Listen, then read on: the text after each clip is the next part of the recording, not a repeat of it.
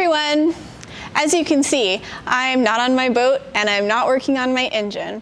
And the reason for that is that I realized I did not have all the tools and the time to take apart my manifold in order to put the hoses on. So I'm really going to prepare to do all of that next week, make sure my ducks are all in a row. And in the meantime, I thought I would come to Fisheries Supply and show you the top 5 items on my wish list and break down what I think is so cool about each one of them.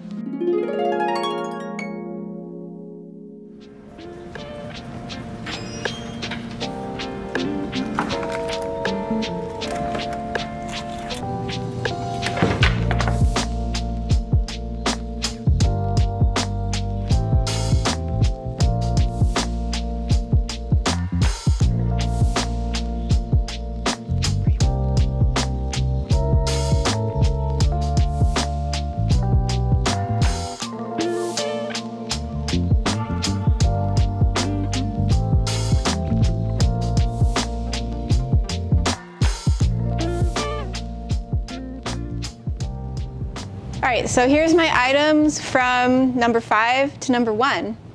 Number 5 are some teak pieces, starting with this teak lumber, which I'm going to use to replace a few slats in my cockpit that have broken because the teak was so old and weathered that even oil didn't revive it.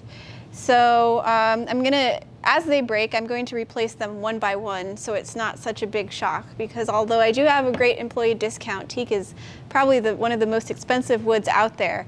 And I also have a teak cutlery rack, and I'd like to eventually put all kinds of silverware and knives on the wall mount to the bulkhead, because right now I have a silverware drawer. It's really nice. But I'm just thinking I have all this wall space, and then I would have the silverware drawer for storage space.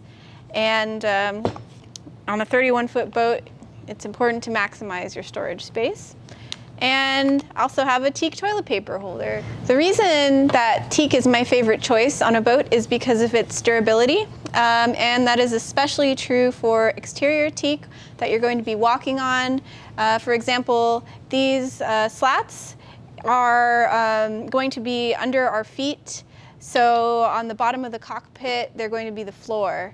And it's really important to have a nice hard wood like teak that you're standing on, putting your whole weight on, as opposed to mahogany, which is what I have throughout the inside of my boat, which is still a very nice wood, but it's not as hard as teak. Number 4 on my list is crystal cookware.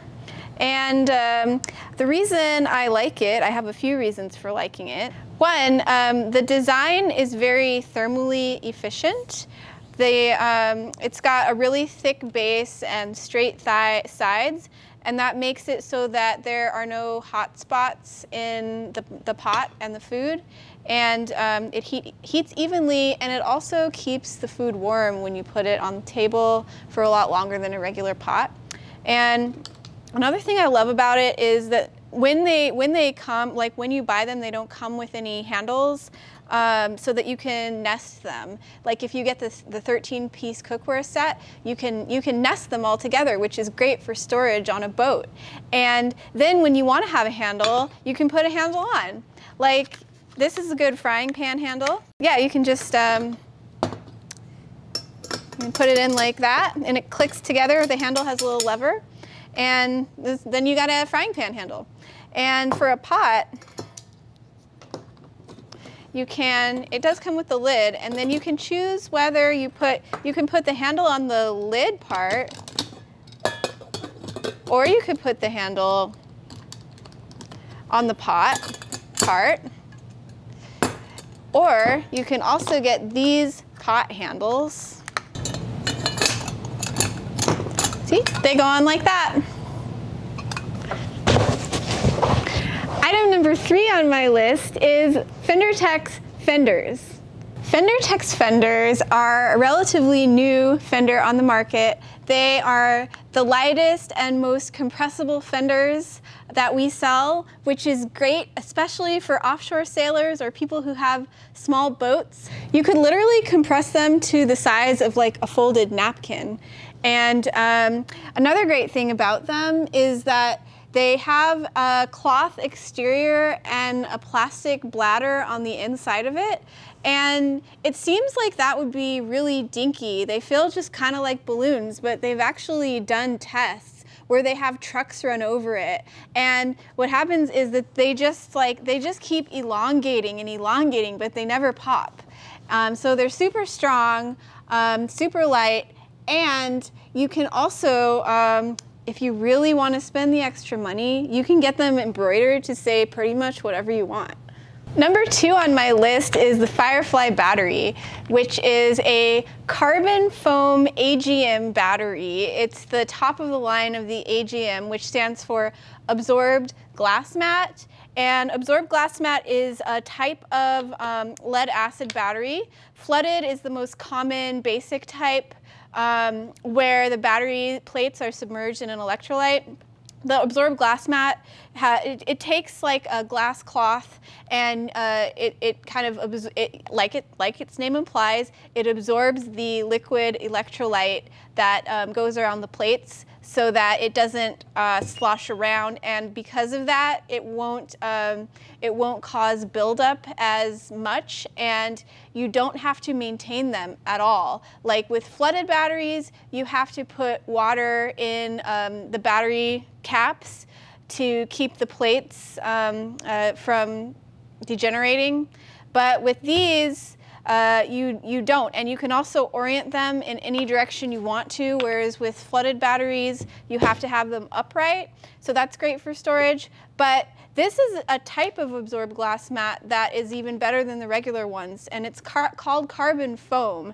That's how the plates are surrounded by this carbon foam, and it's basically the closest thing to lithium batteries that you can get without all of the annoying things about installing lithium. For example, you don't have to change your battery management system, you don't have to get a new charger or a new regulator, and you don't have to change everything in your boat to that voltage, and they're also a lot safer. Even though there are some safe lithium batteries coming out with the LiFe P04, this is safer than even those, and it has the same good qualities. Like it has the same increase in usable capacity over a standard AGM battery, which means that you can have a greater depth of discharge and still recover from it. It actually, like this battery has the same usable capacity as a flooded 8D battery, which is like that big.